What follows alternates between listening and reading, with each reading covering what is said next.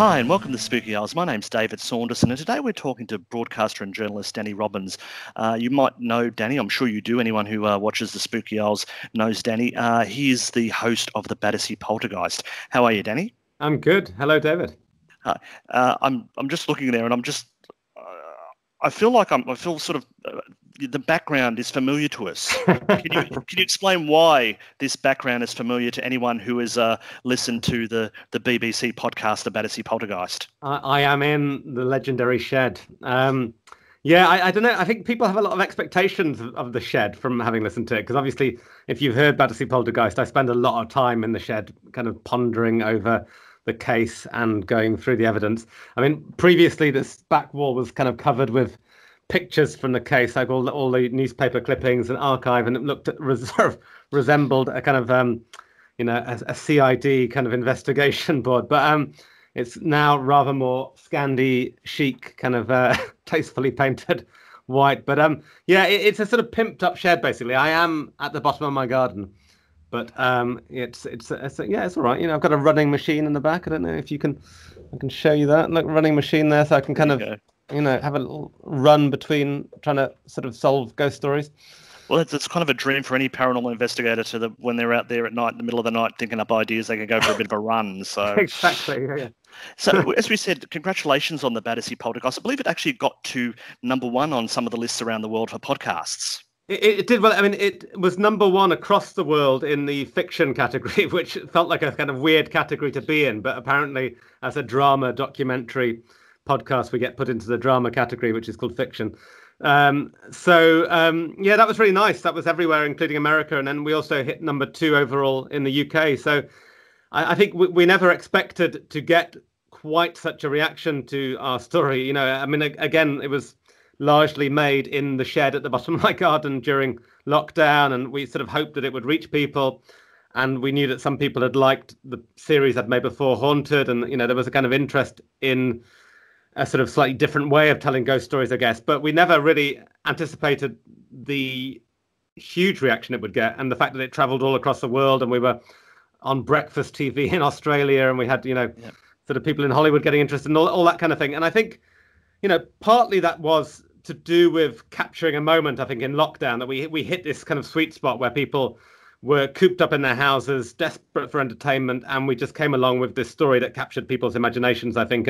And also, I think some of the things we did around the show, like having like live listen-alongs on Twitter and just kind of creating the community around the show, I think was something that people liked. And it sort of felt like, we built up a little club, a little community that kind of kept you company when you were in these kind of quite low lockdown moments. So I think that was nice. It captured that moment. I think there was a hunger for a new ghost story. I think people were a bit tired of the same old stories. We hear about Enfield a lot, and Enfield's clearly a fascinating case, but it's been made into several different incarnations on television and film and books. So I think coming along with a story that people didn't really know about, I think even a lot of hardened paranormal enthusiasts didn't know about this story. And I think that excited people. It's interesting because, I mean, I feel that the way the documentary went, it almost had a feel of like Serial, the American podcast. It was like each week you had to find out more about what was going on, and you had some really, really good people involved. How did you get, people like Alan Murdy and, obviously James Clark, who wrote the book with Shirley Hitchings, a good friend of the Spooky Hours. How did you get all these people together? Well, I mean, Alan Murdy was the person who introduced me to the case. I'd worked with him on my first series, Haunted. He was an expert on one of the episodes I did there. And he just said to me, so this is back in, I think, maybe even 2016, I think. He said to me, I know about this story. And he'd been talking to Shirley a bit at that point, and he'd been going through her archive of material. And he said, I know about this story. It's in the 1950s. It's this woman who had this incredible poltergeist activity, and it was huge in the papers, and she's still around. She's 80 years old. Would you like to meet her? And I was like, yeah, come on. And he introduced me to Shirley, and I found out about the archive, and then I read the book that Shirley had written with James, and which is a great book, as you'll know if you've read it. And that's where it took off from, really. So I mean, Alan was hugely influential in bringing me to the case, and then obviously he's somebody who's a bit of a legend of ghost hunting, so having him involved as a consultant was really lovely to have. But yeah, I mean, in terms of that, you were saying comparing it to Serial, and definitely, I was very interested in true crime podcasts. I enjoy listening to them. I was quite influenced by the style of them. I was also quite influenced by the way that they built a community around them. I was listening to a show called Up and Vanished, which was about it was a girl who went missing and then was found murdered in the States, and it had become quite a big podcast. I think it sort of hit like 10 million listens or something like that. But what the guy making that did very successfully was that he kind of fed this interest in the case and turned everybody into an armchair sleuth. So he had these sort of updates between episodes where people could ask their questions to experts. And I just really liked the way that I've always liked the way that podcasts allow you to interact in a way that traditional radio, I mean, you can call it traditional radio, but I think podcasts really take that and run with it. It builds this community and you're part of it. And you're telling people you enjoy this podcast, not just because you like listening to it, but because it's your thing. You're taking part, you're contributing information to this, you're trying to solve the case. And I just thought if we could bring that to bear on a ghost story, which, let's face it, the best ghost stories are detective stories. They're this mystery. And as a paranormal investigator, you're going in there trying to be the detective, trying to work out what's going on. So why not give it that true crime treatment? And I guess this case just really, really suited that, I think. It did, and there was so many facets to the Battersea Poltergeist for people to get their teeth into, but there was just so much from the shocking treatment of Shirley from, say, like the newspapers at the time, some of the things that happened to her in life, and just the fact that it was such a normal everyday family, I believe. No, and I think that makes it incredibly interesting because, traditionally in these poltergeist cases, you feel like it emanates from some sort of disturbance within the family, that the family are unhappy. And actually, I think there's a quote in Colin Wilson's Poltergeist book, which is that a poltergeist never happens to a happy family. And certainly on the face of it, Shirley's family are absolutely happy. And I think, if you've heard the series, you'll see, we probe a bit deeper and there are certain tensions within the family that come out later on. And I think, the case does to some extent take on this kind of interesting quality of a detective mystery where the family are all suspects in a way, not only as potential hoaxers, if you're a skeptic, but also as potential kind of people who could be generating the energy that feeds a poltergeist. If you're coming from a point of view of believing in that sort of idea of psychokinesis and telekinesis. And but yes, it's really interesting. And I think, it also makes it feel really scary, I think, as well, because actually you look at this case and you go, well, here's Shirley, a completely ordinary person, and it's happening in an ordinary house, an ordinary street. If it can happen to her, it could happen to anybody. And I think that really resonated with our audience. And I know a lot of people sort of spoke in those terms that, they sort of felt like Shirley was this kind of every woman figure. She'd gone through this. She'd dealt with this in this incredibly brave, stoic way. You could feel that she was really frightened by it, but here she was still standing, still telling her story. And, that's incredibly powerful, I think. And then you have this whole layer of the way the media treated Shirley back then, and the fact that to our eyes now that media coverage feels very sexualized and salacious and prurient and kind of really inappropriate. And here she is reclaiming her story. 65 years later, she's telling the story on her own terms, and I think that's really powerful. It is. I think it's interesting. A lot of your stories, like when you do the Haunted podcast and the Battersea Poltergeist, are normal people, and they're not necessarily people that I would say are interested in ghosts. Like I recall one on your Haunted, they were just not interested at all. It just happened to them.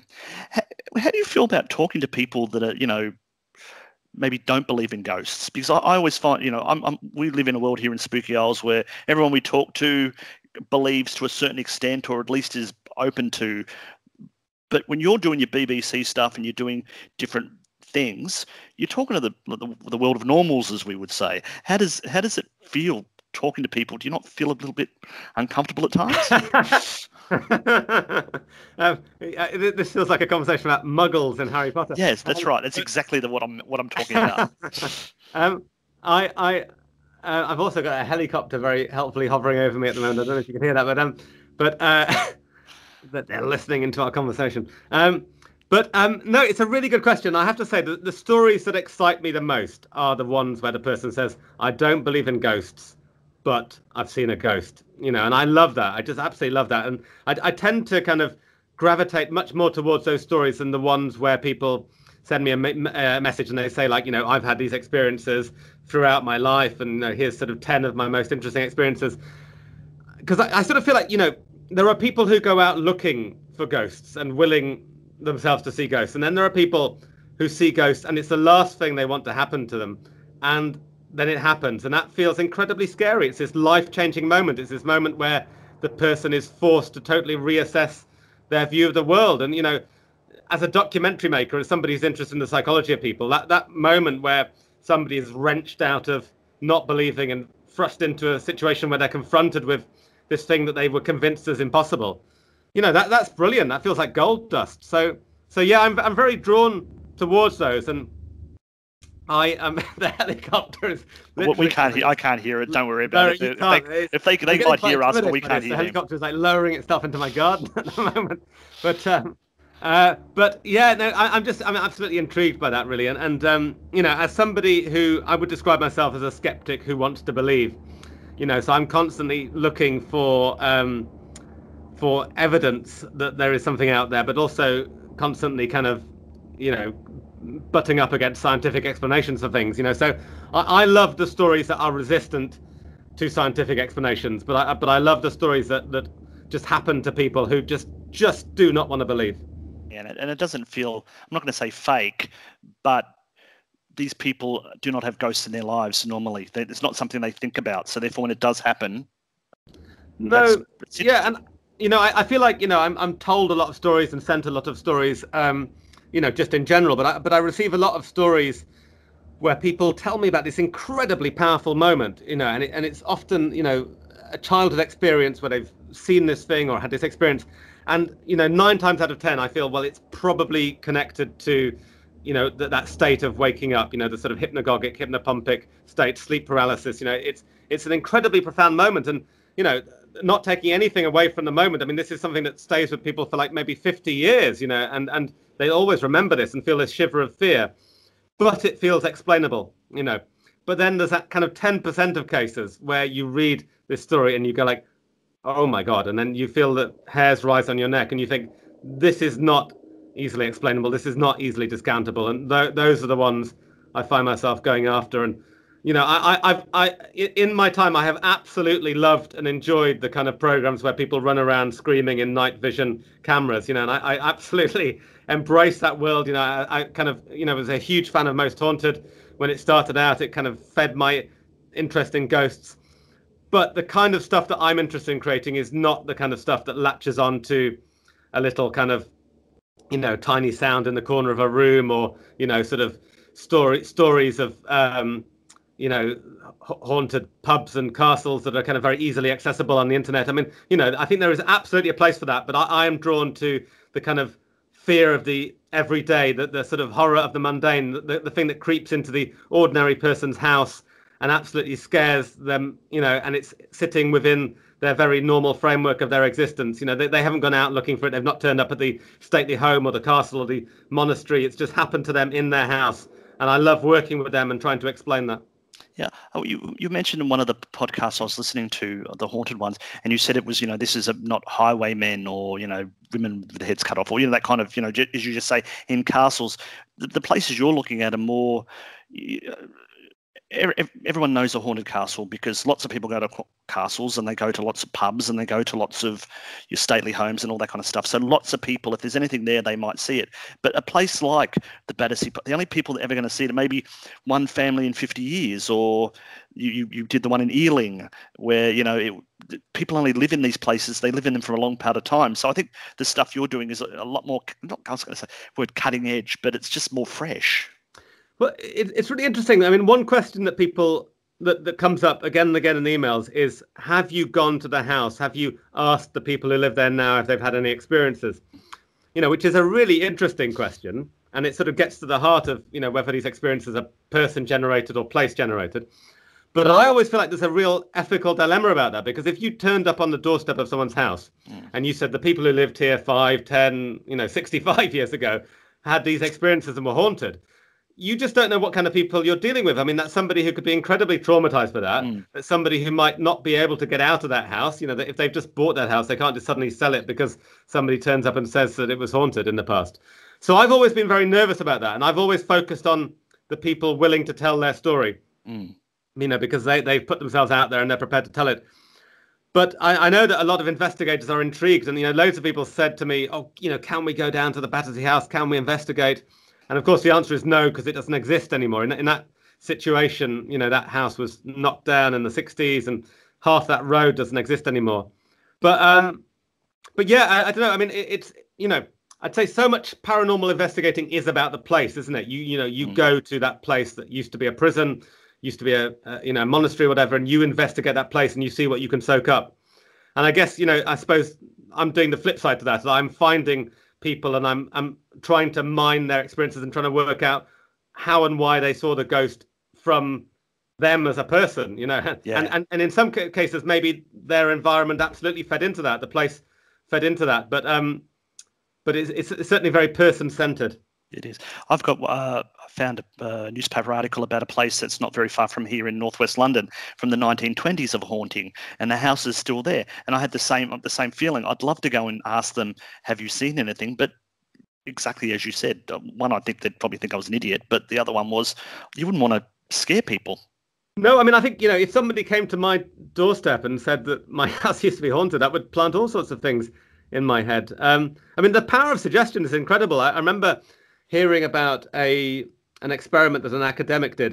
I'm going to say it's Bruce Hood, I believe it is. He's an academic who wrote a book called Superstition, and he does this thing where he has a lecture hall full of students, and he asks if any of them will put on a cardigan, and he says the cardigan belonged to Fred West, the serial killer Fred West, and he asks who will put it on. And in this classroom of kind of largely skeptical people, none of them will put it on. They all feel that this object has a power to it. You know, there's some kind of talismanic, superstitious kind of evil power to this cardigan. And of course, it's not actually Fred West's cardigan. It's just a cardigan, you know. But I think it's interesting that even the most skeptic people there's a point where superstition kicks in with them. And I think even the most hardened people out there listening to this, if they're skeptics, you know, if you told them, you know, if you gave them a choice, you said, look, there's a haunted bedroom or a non-haunted bedroom, which would you rather be in? And I think they would go to the non-haunted. You know, you kind of, you know, that power of suggestion is incredible. And if you go to someone's house, they've just moved into this house, they just bought this house, it's their lovely dream house, and you say, there used to be a ghost here, you've maybe ruined that house forevermore. You know, that's never going to leave those people's minds. I thought about that recently as well. I was thinking, because I was going to go on holidays, and it's all right to go to a haunted hotel somewhere, you know, somewhere like near Borley or something like that, and stay in a place for a night. But I don't want my house to be haunted, because I feel like after listening to the Battersea Poltergeist story, it's not a good thing for people to experience. I know. I mean, be careful what you wish for, I think. I was talking to Barry Dodds, who you probably know. Yes, yeah. Who people will know from his Parapod. And, you know, he was talking about how he's very much a believer and has spent his entire life wanting to see a ghost. And then he told me that he actually did see a ghost whilst filming the Parapod movie. And it terrified him to the point where he was like barely able to walk and talk. You know, he was a gibbering wreck. And he absolutely said if he could undo that and go back, then he would, you know. And, you know, I've always been really, really fascinated on a personal level by what would that moment feel like. And I find myself in situations like, for instance, when we did the Battersea Poltergeist, we went to 30 East Drive as part of that, and we did a kind of a night there. And, you know, I was really willing something to happen. I was like, please, something happen, something move. And then you think, like, you know, at the end of it, you think, am I glad it didn't? You know, do you want that? Do you really want that? Because, as I said earlier, it is that point where you cross over into this other territory. And, you know, yeah, I don't know. I think this is the thing about ghosts. You know, ghosts can be scary and they can be comforting. You know, ghosts, we as a society, we need ghosts. They sort of fulfill a very definite need for us. And there's a reason why ghost stories have essentially not changed since, you know, kind of Roman times. We have the same kind of experiences. They clearly are a way for us to process death, you know, and we absolutely need ghosts. But, you know, they can be frightening and they can be comforting. And so this is why that ethical thing comes into play as well, because there are people I would want to try and help explain their ghosts away to. Like if somebody is incredibly frightened by their ghost in their house, and I feel that actually maybe there are scientific explanations for this, I would feel it was my duty to try and explain things and to help them. But, you know, we did an episode like this in Haunted about grief ghosts, about people seeing the ghosts of their loved ones.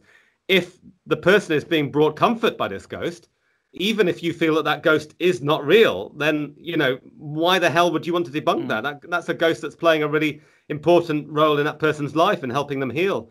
So there are so many ethical concerns, I think, about ghosts, and it's a real spectrum, I think. And, you know, I think doing Battersea Poltergeist, I explored that spectrum, that you have moments where it feels incredibly, incredibly frightening, but then actually there's also moments where Shirley had this kind of connection with Donald, and she was feeling this bond with him, and you know, and I think, you know, it's strange. It's sort of, you know, on one level it kind of made her feel special, it made her feel chosen, and I think now she still has this strange and complicated relationship with Donald, where she sort of says, you know, on one level I hate him, but on another level she felt sorry for him, and she felt sorry that there was this kind of entity, whatever we feel it was. You know, she's got her theories and other people have theirs, but she felt that it was something that was kind of trapped and unhappy, and that unhappiness was feeding into his behavior and making him destructive.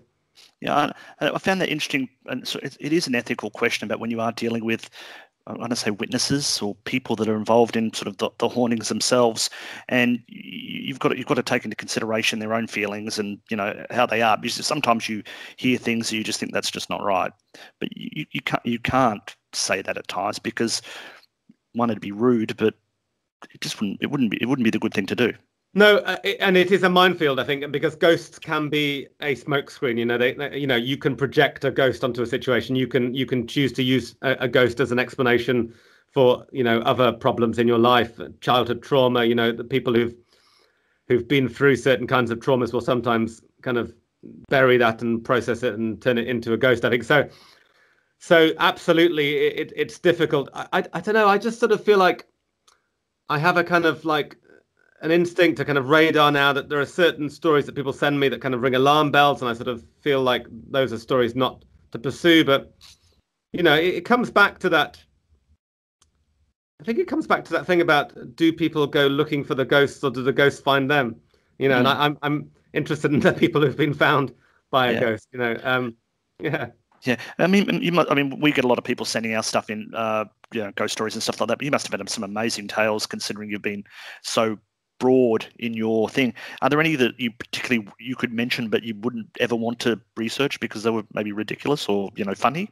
I mean, the most ridiculous one I had was a man emailed me to say that he'd taken off some jeans the night before, gone to sleep, put them on the chair. The jeans had disappeared the next morning, so a ghost had stolen his jeans. And it was one of those things where you go, well, that's ridiculous. I mean, the jeans just went somewhere, didn't they? I mean, they you know, but actually, when you stop and you just think about it, you go, well, actually, how did the jeans disappear? That is impossible. You know, like, you know, if you go to bed and you put your jeans on the side, you know where your jeans are. You're the only one in the house. Your jeans have literally dematerialized. So it felt simultaneously kind of mundane, ridiculous, but also kind of deeply paranormal, you know.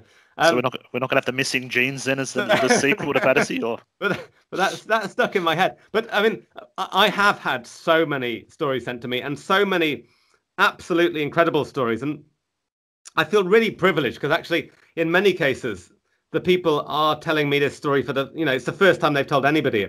There's quite a few people who haven't felt comfortable sharing their story, have been worried that they would be kind of mocked, or, you know, that have their sanity questioned, and they're telling this story because, you know, for whatever reason, the Battersea Poltergeist and Haunted have made them feel that there's a kind of certain safe space that they could share their story in. And so I think we're actually sort of now talking about putting together a series for the BBC where we explore some of these stories and where we kind of look at some of these real life ghost stories. Because I think it's really interesting. And I think I've been asked the question a few times recently, like, are cases like the Battersea Poltergeist a thing of the past? Are ghost stories, you know, a thing of the past? I mean, can ghosts exist in this world of smartphones and video cameras, and you know, particularly poltergeists? You know, there's a kind of an implication in all those kind of questions that, you know, that they're hoaxes and you can catch them out with your smartphone. But actually, I feel like there are a lot of these cases out there, and people just don't feel comfortable talking about them. We used to feel more comfortable sharing these stories. We used to, we weren't ridiculed if we said we felt there was a ghost in our house. And I think the narrative has shifted, and people feel less comfortable and less tolerated kind of talking about that.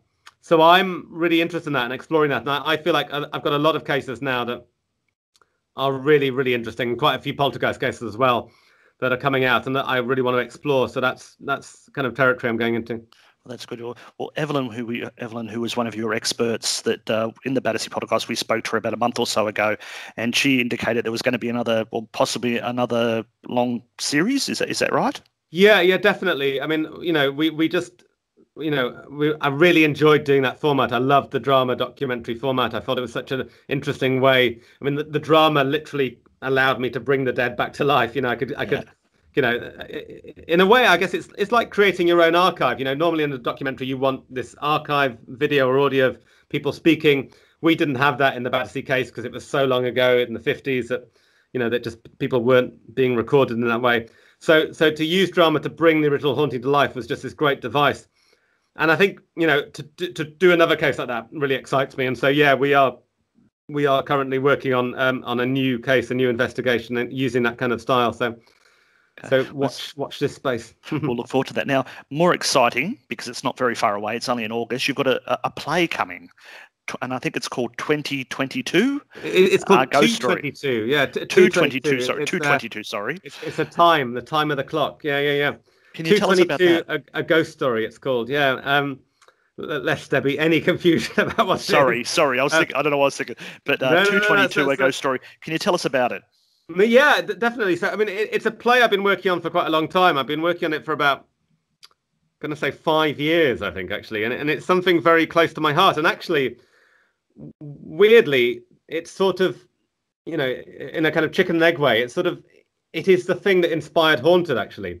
I had this idea for a play, and it came from this inspiration of, I was talking to a friend of mine. She told me that she'd seen a ghost, and I don't know, I guess it really surprised me. She was somebody, I mean, I don't know if there's not a type of person who sees a ghost, but I don't know, for whatever reason, I didn't think that she would be the kind of person to see a ghost. And she told me about this ghost story, and it was incredible. It made this incredibly profound effect on me. It was a very frightening and unsettling story of what had happened to her. And I was just interested because I felt like, I absolutely believed her story, but I felt there were a lot of people in our friendship circle who wouldn't believe the story. And I wondered how it would change people's opinions of her. And I just was interested in, if you put that into the context of a relationship and you had somebody who had seen a ghost or believed there was a ghost in the house and somebody who resolutely didn't and was incredibly skeptic, what would that do to your relationship? Basically, how can you love someone if you don't believe them? I guess was the starting point. And so that's what it's about. It's about this couple, and they have their friends who are round doing this housewarming dinner. The woman, member of the couple, believes the house is haunted, and the husband doesn't. He's this kind of very, very sort of skeptical, rational person. And then over the night, it's this kind of build to 222, the moment that the ghost appears each night, to see if it will appear and to see what impact that will have on their relationship. And there's a lot of thrills and spills and dark secrets that emerge along the way. It's a properly kind of, it is a kind of properly scary night at the theatre. It's a real ghost story. And so anyway, but whilst I was researching this, I was asking people, have you seen a ghost? Can you tell me your ghost story? And I was getting all these amazing ghost stories coming in. And I was like, hold on, this isn't just research for my play. I need to do something with this. So that's what that spawned Haunted. Haunted was out of that research. So it feels really weird coming back to the play now, having done Haunted, Haunted spawned Battersea Poltergeist. I've gone and done these things, but now I'm coming back to the thing that started it all, which is lovely. And we've got this amazing director, Matthew Dunster, who did Hangmen in the West End and so many amazing productions in the West End. And really excitingly, we've got this great cast. We've got Lily Allen making her acting debut, which is kind of mind-blowing. And Jake Wood, who people will know as Max Branding from EastEnders, who really exciting actor coming back to theatre after doing EastEnders for so long. Hadley Fraser, who's this amazing musical star, who also is this fantastic actor in straight theatre as well. And And brilliant to have him, and Julia Chan as well, who is really exciting. Maybe not as well known to a kind of British audience, but has done some amazing telly stuff recently, and just this fantastic quartet of actors that I couldn't be more overjoyed to have on board. No, it's very exciting, and especially as you say with Lily Allen, doing her debut there, it's going to be interesting for lots of people. How long has it been in the process for? Because obviously it's been a bit, well, not funny. It's been a dreadful time for theatre in London over the last 18 months. When did this project start? Well, I mean, I started writing it 5 years ago, and I mean, I think someone once said to me it takes about 3 years to get a play on from having it commissioned to staging it, and so I'm running a bit behind schedule on that. But it takes a long time basically, and COVID hasn't helped. I think there was a point just before COVID kicked off where we were hopeful something might happen with it, and then thankfully it's kind of coming back now as one of the kind of first wave of things coming back after the closure of theatres. So I mean it's been a long process. It's been several years, and and I'm still slightly crossing my fingers that COVID doesn't kind of further kibosh it. You just don't know. It still feels an uncertain future, but I mean, it just feels brilliant, and I'm so happy that the idea of people sitting together and sharing in something. And I feel like, in a way, the ghost story is the perfect thing to come back to. I feel like after this horrible period of COVID, we just need something really cathartic. And what is more cathartic than sitting with your mates, feeling a bit scared, having the occasional scream? I feel like it's a good way back into the theatre. I'm just trying to think. There's been quite a few, or I've been a couple of really good sort of horror type, I would say horror ghosty type of plays in the West End. You've had Ghost Stories, which was magnificent, and then you also had the Woman in Black. How do they compare? I'm not going to say obviously are they as good, but you know what I mean. Is it a similar type of experience? Yeah, I mean they're both great. Obviously, I mean I absolutely loved both of those watching them. I mean I think. Anything that can genuinely make you scared in the theatre is brilliant. I mean, that's not an easy job, I think. And I think they are both great examples. I mean, I think ours is it's interesting. It's quite different. It's a psychological thriller, but it's coming from a very more kind of realistic point of view, I guess. It is these two couples in a house that will feel familiar, that might look like your house, and it's, again, I suppose it kind of taps into the kind of stuff that I'm interested in Haunted, that kind of, the terror of the mundane, the kind of ordinary house, ordinary people, and then the very extraordinary experience. So it comes from that. So it's kind of different. Woman in Black is very much your classic ghost story. It's got that brilliant kind of classic ghost story setting. It's a period piece. Ghost Stories is a kind of anthology piece, obviously. This is very real and very believable, and for me that makes it very scary. I've always felt like the more real something feels, the more we identify with the people telling the story, then the more that creeps the hell out of us. So basically, what we take away from this is that you feel that the more normal something is, the scarier it is. For me, yeah. I mean, I just feel like that really connects with me. I sort of the relatability of it, I guess I don't get scared by, the kind of phantom highwayman, or the kind of, the idea of a monk passing through a wall. I mean, I probably would if I was confronted by it, but it's just, I guess the thing that helps me believe, the thing that helps me go that extra distance is the relatability of that experience to mine. I sort of feel like if I can kind of understand it in terms of how I would feel that, this thing, this object flying across my living room, or, this kind of figure appearing in my room, then that's what gives me the added scare factor, I think. Yeah. I think that's right. So anyway, thank you very much, Danny. It's been wonderful talking to you today, and I really do look forward to whatever new project that you come up with, Battersea Poltergeist 2 or that series. And obviously we'll be looking very forward. I'm not sure how I feel about going into the theatre yet. I'm more scared of that than I would be. I know. Well, that's the great leap of faith, isn't it? I mean, I think hopefully by the time we open, things will feel even safer. But yeah. Well, I'm looking forward to it. So I'll I'll be brave and I'll go and check out 222, A Ghost Story by Danny Robbins. So thank you very much. It's been a pleasure. Thank you, David.